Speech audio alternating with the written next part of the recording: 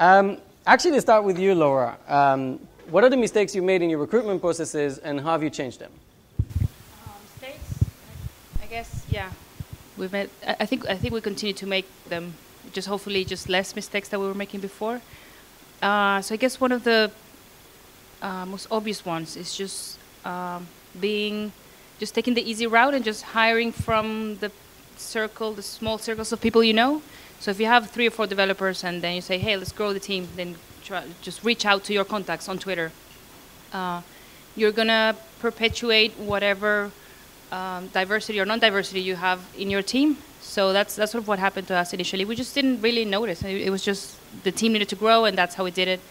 I guess also, if you have any rules that are in place that just seem to be there for no reason, so like this is how we hire, and it's not giving results, I guess one thing that helped us was just challenging and just asking why. Okay, why do we do things this way? Why don't we try this other thing? Because if we're not pleased with the results that we're getting, let's just try something else. So sometimes there's that mismatch with wanting to get different results but not really wanting to change the process. So I guess, yeah, challenging anything that doesn't seem to be working and just trying something new. The new thing might not work better, but it's worth a shot if what the process that you have is not really giving you what you want. What kind of new things have you tried? Well, how we worked with makers this year, we hired 3 new contractors, which is something we'd never done before. I mean, hiring sort of junior contractors, so to speak, just to give it a label. We'd never done that, and it took some convincing in the team, but we tried out, and we have 3 new developers, and they're doing great. And so yeah, that did challenge some of the old rules, and we did have to scratch our heads to see how we would make that work, just paperwork-wise, I guess. But it's worked out really, really well. So yeah, that's one of the things. Yeah. Let's move on the other spectrum. Chris, so we talked about inclusivity and diversity. It's a big agenda. It's something we really care about. We have had cohorts made of up to 52% women. I guess the tricky question that we see all the time is how do you balance that desire for diversity and inclusivity with, well, fundamentally your engineering needs and your search for candidates? And how do you balance that trickiness? As at times, you know, how do you define it? Do you not define it? And how do you go about it, basically? That's a very good question, and I don't have a sort of an easy answer. I mean, the most important thing for me was recognizing that there was a problem in the first place, and recognizing that we had, through our existing ways of hiring, we had huge gender bias issues, and we had class, race, gender, all the biases, and it was something that wasn't there explicitly. It was just to your point about your list of 100 CVs. You look at it and think, what have these CVs all got in common? Oh, it's exactly the same kind of sort of profile. So I think the first thing was to explicitly say, we think this lack of diversity is harmful to our team, so we are going to actively hire. In the first place, we actively hire some female developers and actively hire some non-white developers. So we said we're going to do this. We hold everyone who applies has to do the same engineering test. But even in the engineering test, and this is a problem I think we have now, because we don't anonymise the engineering test, I think there is probably still some unconscious bias in the way the engineering test is scored. So I think it's my first point is to recognise that those biases are there, and even if they're by their nature they don't sort of jump out and you see them. You've just got to acknowledge that they're there. And then the second point would be to see whether in what your criteria for selecting people, whether you're being too reductionist, whether you're just sort of saying, actually, the only thing that matters is a high score on the technical test.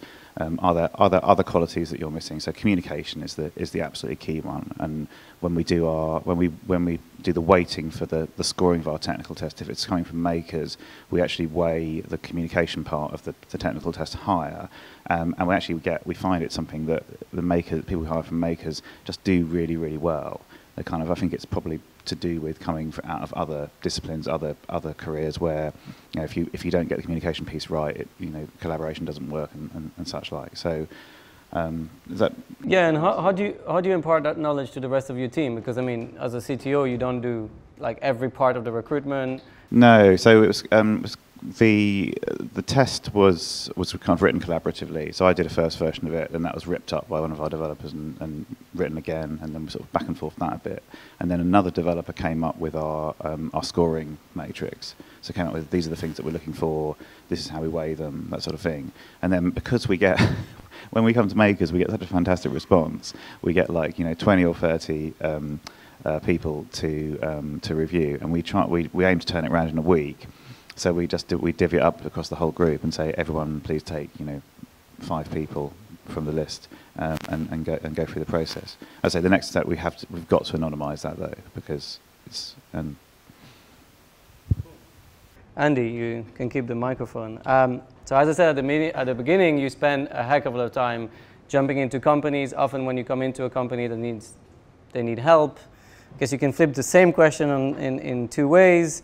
What is one of the common mistakes you see companies and CTOs and lead engineers make over the years in terms of the engineering practice or tech recruitment? Or you flip it and you say, if you had to summarize one thing that you go and fix in company, what would that be? The magic bullet. I'd say probably the biggest mistake that I see people make, especially as they're going through the initial phases of their startup business, is feeling that they have to hire too quickly. There's a lot of pressure from other parts of the business to build a technology team at a higher rate of growth than is really healthy. So they neglect things like the culture, they neglect the practices, they neglect the diversity of applicants and so on and so forth. And that's something that makes it harder to turn around further on down the line. So in a lot of companies that I work with, where they're just coming through a Series A or a high seed round, I suggest that they hold fire and they don't hire as fast as they think they need to, and be a bit more selective. Yeah. Okay, and so okay, you come in. Can you describe a scenario when you come into a company? What are the 3 top-line questions that you'd ask in order to identify where the bottlenecks or needs are? Specifically with the culture in the team, or with practices, or both? I guess both. So I'd look to see whether people are actually happy there, whether they're enjoying working on the code base. That's pretty easy to find out by talking to developers, strangely enough. Do you enjoy working on the code you're working on? How often are you dreading coming into work? How often are you fighting with somebody else on the team? How collaborative is it? How friendly are the people you work with? Because a good guide for the quality of life for developers on the team and the culture and so on and so forth. It reflects on the quality of the code they're working on, the quality of the practices they adopt, and so on. And so do you apply a certain set of typical practices for all of the companies? Is it a one-size-fits-all model? No, they tend to all have different problems. So we have a set of tools that we commonly use to get them to start to make changes, but they're more commonly coaching tools and mentoring tools rather than specific agile methodologies or development methodologies. So it's a means of getting them to identify problems in the way they do things and start to build their own talents, start to build their own skills. Cool, thank you. Dom, question for you is, which we see all the time, is like, how do you strike a balance between, well, I have to deliver value right now, and I'm not entirely sure whether I have the resources to take on a junior talent or somebody that I'll mentor. So how do you find that striking balance? How do you know when, or another way to phrase it is, how do you know when it's the right time to take somebody that you can mentor? And is there a right time? Or actually from day one, if you have one senior, is already the right time? I get the hard question then. I don't know, actually, is the short answer. But what you do need is balance throughout your dev team, and that's what we found for sure. Whether that's diversity in gender or race or background or experience. In fact, we don't label our developers junior, senior, intermediate. Second you label someone, they feel either less involved or less open to communication. And communication is the key to delivering value for any company. Okay. So how many of the developers have you got in your team right now?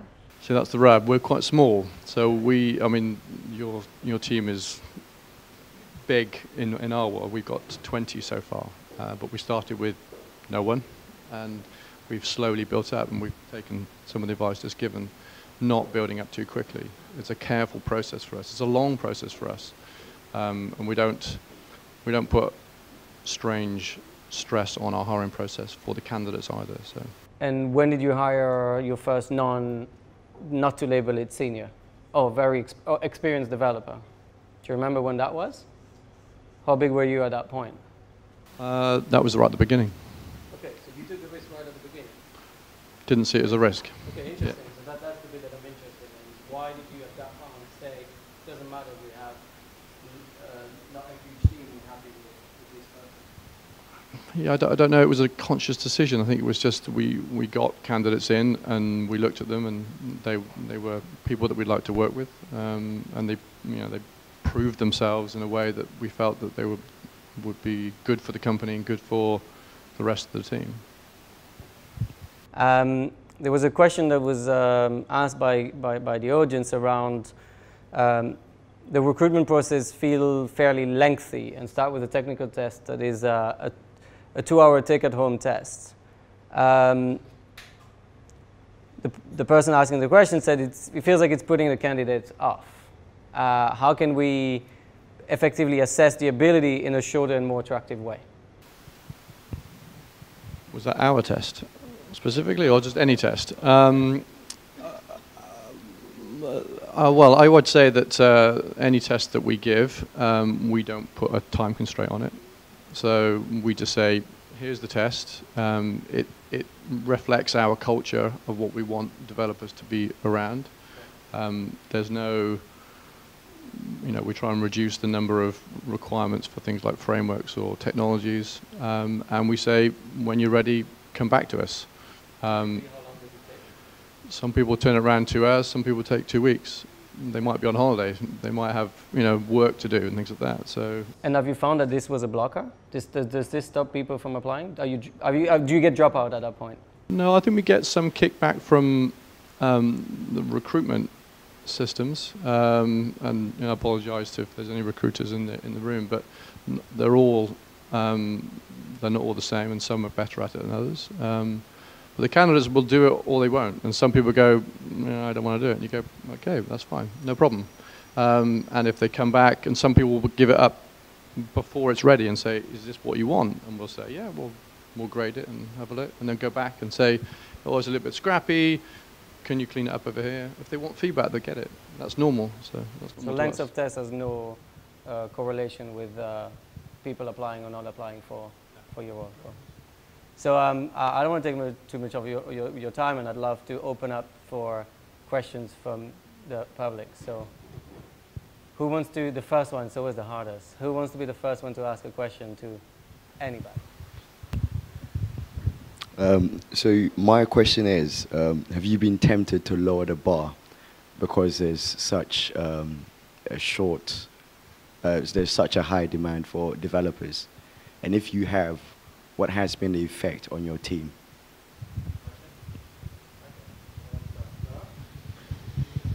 Yeah, it's the lowering the bar thing. It's always funny when I hear it, because it's I've heard it a lot before. So it's like, oh, I'm not lowering the bar to get more diversity. We're going to get diversity some other way. Not really in Financial Times, but other places where I've worked. And it's not really about lowering the bar. It's just about sort of broadening the pool, sort of where you get your candidates. We've never had to hire anyone who did worse than someone else just to improve our diversity numbers. We've never had to do that, and I don't think we'll ever need to do that. It's just if you're sort of looking for candidates in like sort of outside the box. You're like I was saying before, if you're not pleased with the candidates that you're getting in, then just look somewhere else. And there's really good candidates out there. It is diverse out there. It's just about where we look and just not go into the sort of the common and comfortable places or just listening to the loudest voices. It's just thinking outside the box. But yeah, in terms of the lowering the bar, we've never had to do it. We were increasing diversity without having to do it, and I don't think it's even related. It's if at some point in your process you come to the place where you think maybe I need to lower the bar, it's just stop and think. It's not about lowering the bar. It's about looking elsewhere for candidates, I guess. Yeah, I don't think we have either. We're quite small. Maybe get to your numbers or sort of people you've worked with. It might be something we have to resist, but it's important not to. And that generally means taking a lot longer. And it takes us a great deal of time to find the right people. So it's only fair to both the company and the people you've hired before and everyone not to sort of throw in the wrong sort of mix. So. Let me turn the question around. What are some reasons that you might think you would need to lower the bar? Well, because you've got a client on your back saying you need to get this done, in the next 2 weeks. Okay, that's a reasonable reason. I guess in that specific situation, what I'd be more inclined to do is turn it around and say to them, look, the only method we have of achieving these timelines is by dropping the quality of the search of the people we bring in, but also potentially of the product we deliver. Can we negotiate on scope? Can we negotiate on timescale? And negotiate that way. I'm very loath to drop the quality of either code or people that I bring into my teams. And I'd much rather be upfront and negotiate with people about the effects of doing that, personally. So rather than sort of visualizing it as a bar, I'd visualize it as a radar diagram with various different aspects of the capabilities that we need. One of them is ability with a specific programming language. One of them is communication. Another one is empathy. Various ones. And what we found when hiring through traditional sort of recruiter routes is that radar diagram will be very skewed over on one side and not on the other. And we did exactly as you did, started looking elsewhere. That's when we came to Makers and said, okay, so if we try hiring from different constituencies and we start saying, well, if our skew is over on the technical side, but maybe we're weak on comms or we're weak on empathy or we're weak on kind of,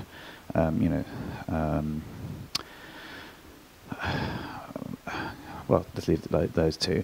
Then why don't we look elsewhere and see if we sort of address that? And this is exactly what we did. And it's a really sort of good test for me when we get the test back from our Makers candidates is they do killer readmes.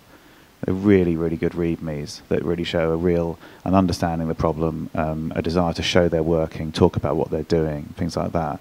And that makes a huge difference. I also think that TDD being a core practice of Makers is really, really important. And that's for me. I firmly believe that you cannot develop quality modern software without TDD. It's a foundational practice for me, and it's a practice that. So if I was going to set a sort of a bar in terms of the technology point, that's something it's part of the culture as well. Saying no, TDD is a core practice, and if you're not really exposed to it before, you don't know it, but maybe you know a load of other great things about other aspects of stuff, and you want to learn it, then we may take you on the journey with us. But so to sort of come back around and answer your question properly, it's really I would not look at it as a bar. I'd look at it as being multidimensional, and then look at kind of how do you. If you may have some people who are skewed in one direction and others in another, but if you've got a team that works together and collaborates, then they'll all level up in all of those facets. Cool. Let's do last question. When it comes to technical interviewing, How much importance would you place on things like CS fundamentals, data structures, and so on? Depends on the platform, depends on the product, right? If you have a product that relies on being able to optimize to the nth degree for whatever reason, for performance, or if it's a high-speed trading algorithm or something like that, and those kind of skills are really important. Where they're more useful if you're not in that environment is in testing problem-solving skills. This is what it all comes down to me. If you can see a problem and define an algorithmic solution in some way, whether or not it uses what you learned in your computer science degree, then that's a great way of spotting someone who knows what they're doing. Yeah, if I was going to rely on what I learned in my computer science degree, it would be Pascal and C, which would not be a great fit for it. Just a little joke. But I think I would echo what's just been said there. It's about making the test fit, and this really goes back to your point at the beginning. If the test doesn't fit kind of the work you're actually going to be doing and the culture, then it's not really a very good test, and it's not going to do a very good job of attracting the right people. We the typical startup, we're actually a smaller team than you. We're only about 12 people, and we started with all generalists, and we've just started to specialise. So as we've started to specialise, we've introduced more specialist tests, and so specifically around operations. So our operations test was, spin this load balance pair of Node.js servers up in AWS. We don't care what tooling you use to do it, but go do it. And that was, we hired a great tech sort of operations person from that. Add something or no? Cool. Well, thank you everybody. That's a first in a series of events. There's still a lot of food that needs to be gone from our delicatessen across the roads, who did it with love this morning. So definitely please take one. Feel free to hang around. We've got the space, and there's a team around with all the red badges, and there's all of you. There's so much stuff to learn, and the idea is next time we'll do, based on the feedback you provide, we'll improve, make it even better. Because the simple idea is, as there is so much knowledge, and as you saw, there are so many different recruitment processes, and what I find is that everybody's in, again, their own bubble. And once we sort of bring everybody together, and there's not just a meetup about Java or a meetup about recruiters and finding the talent, but rather about the meta, which is how do you go about doing the job well, I think we'll be able to all be much better in trying to solve a problem which is going to get more challenging in the next couple of years. So thank you very much for your time, and a round of applause for everybody. Woo!